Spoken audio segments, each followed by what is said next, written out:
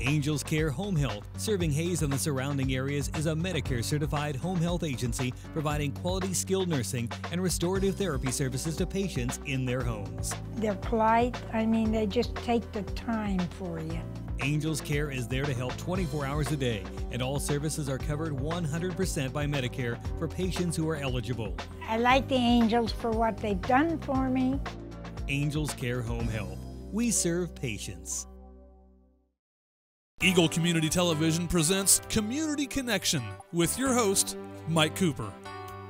Hello and welcome again to Community Connection from Eagle Community Television. Thanks for watching. Thanks as always to the producer and editor of our series, Jeff DeRoll. We're across the street from James Motor Company at 13th and Main, downtown Hayes, with artist Dennis Shiel and the Fox Mural Project. Historic icons in Hayes past, a now completed work.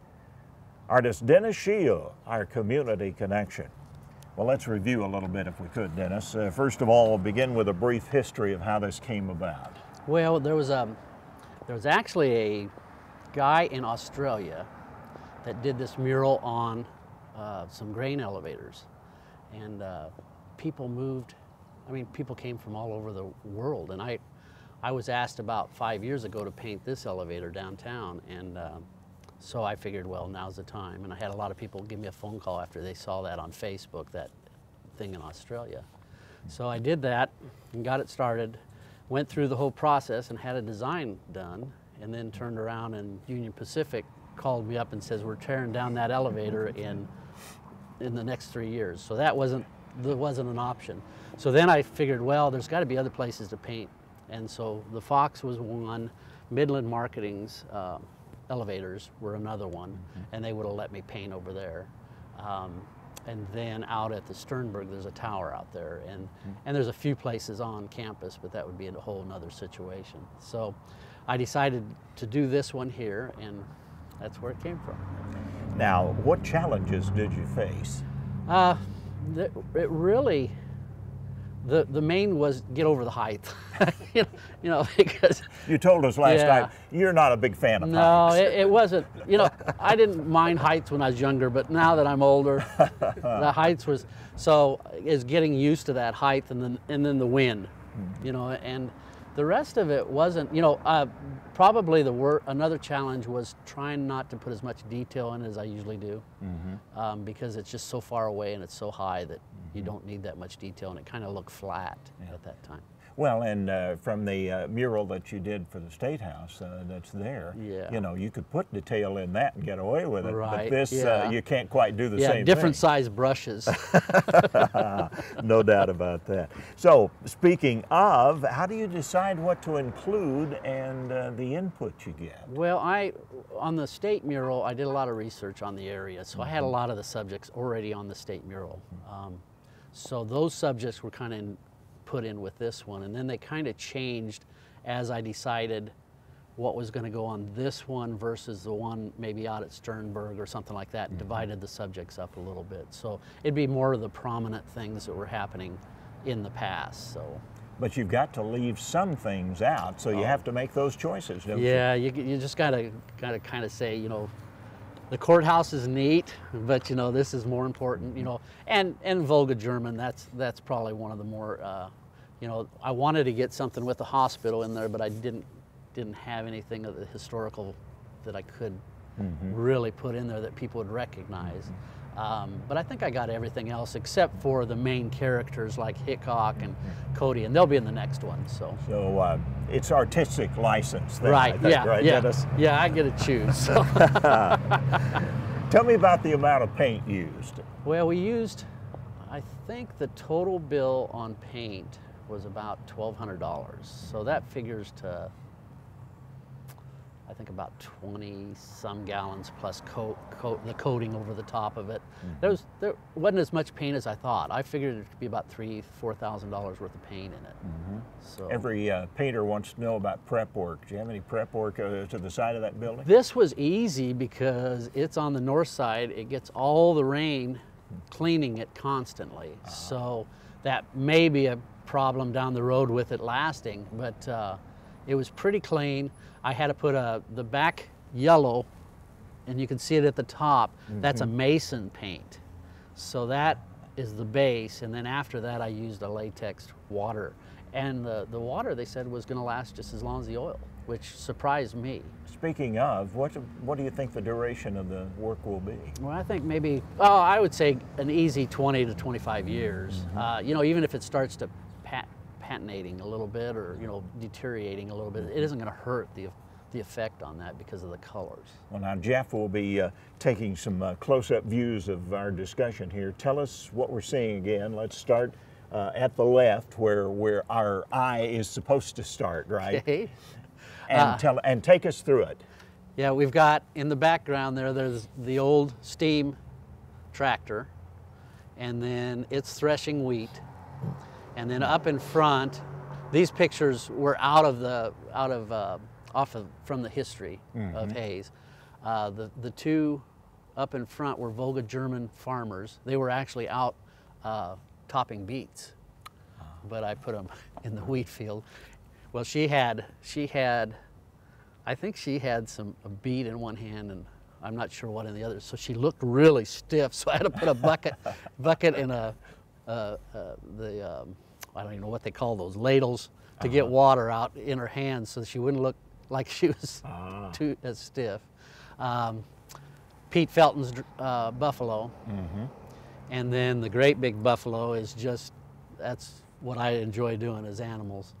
And then in the back is Fort Hayes and General Hayes, Boot Hill, and then the university. And that would be pretty close. Now there's hidden items in there for people that really want to look, and you're not going to find them, but I'll guarantee you they're there. There's 7 tornadoes in there. There's a Waldo.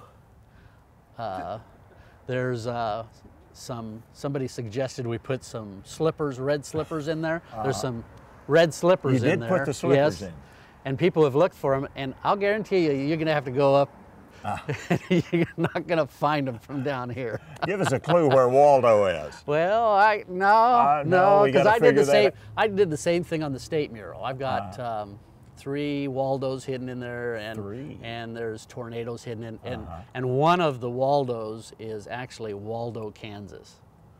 So that's the only. They had a big thing when we first put it in the state capitol. All the pages. That was our first week. Well, as long as I've got you here on camera, any other secrets in there that we need to be looking for? No, that's about. I think there was just tornadoes and Waldo and slippers. All right. It's what, 35 by 60 was your plan, right? Yeah. You come pretty close to that? Well, it came out, I think it's 64 crossed, and it's a little over 30 tall. Now, there were comments, of course, obviously. What have you heard so far? Well, I've heard nothing but, I mean, a lot of people appreciate it. They really like to see it. There's a few people that says, well, my ancestors ought to be up there. I think it was one of the city councilmen, and I won't mention his name.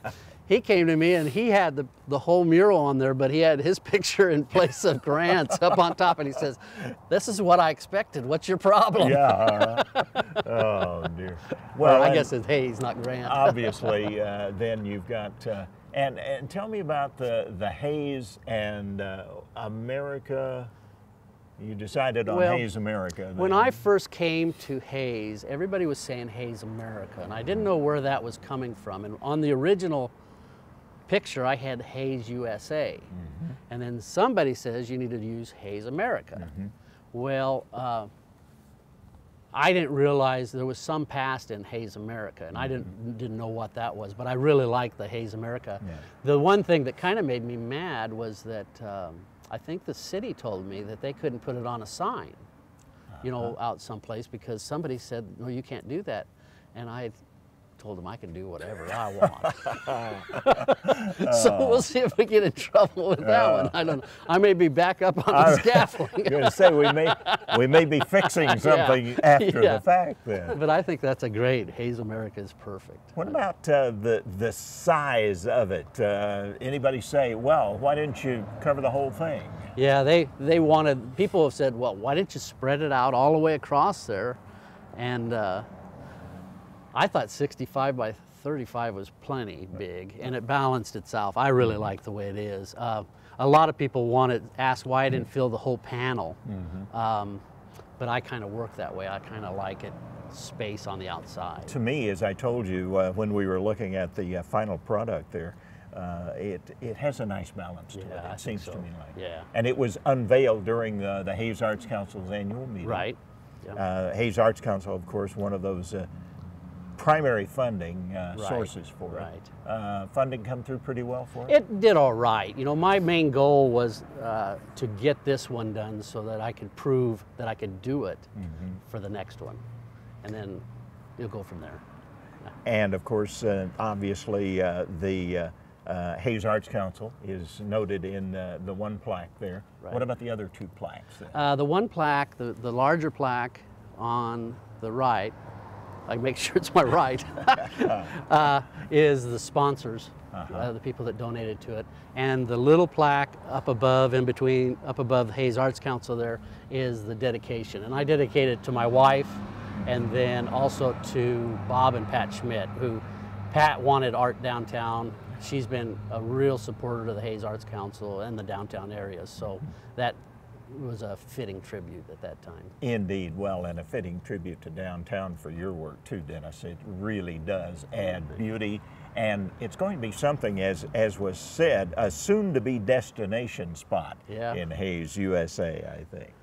Okay, now we have to talk as an artist about the next project. Well, I'm hoping with finishing this one that out at the Sternberg there's a tower out there, there's a water tower, and on the base of it, I think it goes about 80 feet tall. It's hard to measure from the ground, so I haven't gone out and measured it, but I'm hoping that I put, I'm gonna make it a 67 feet tall is how high I'll go, and then I'm thinking roughly about 80 feet around, and it'll include Hickok, Cody, and Custer.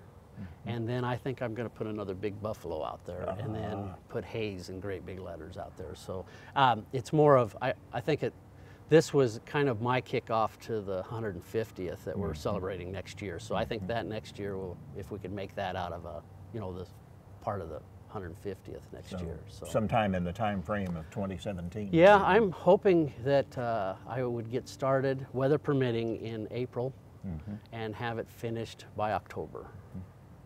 So that'll give me about 6 months. Give you a little time to think about that 60-foot height then. Yeah, the 60-foot height is all I have to get over there. Just get your mind set in the right place. And finally, I guess we should say thanks to Stan Dreiling and the James Motor Company crew for allowing the use of the space. Yeah, I didn't know Stan very well before, and he really is a nice guy. It was a lot of fun to work there. He'd do anything for me, so it was really great. As an artist, you have a rare and unique talent, Dennis Shiel, and you have a talent for bringing enjoyment to all of us who will be seeing this mural every time we drive by 13th and Main downtown. Well, that's what I look to do. So, our community connection, Hayes artist Dennis Shiel.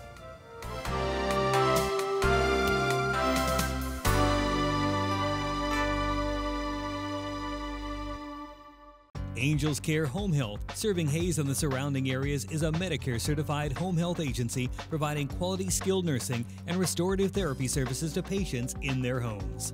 And the Angel Care nurse comes to see me once a week. Angels Care is there to help 24 hours a day, and all services are covered 100% by Medicare for patients who are eligible. Angel Care has helped to stay home. Angels Care Home Health. We serve patients.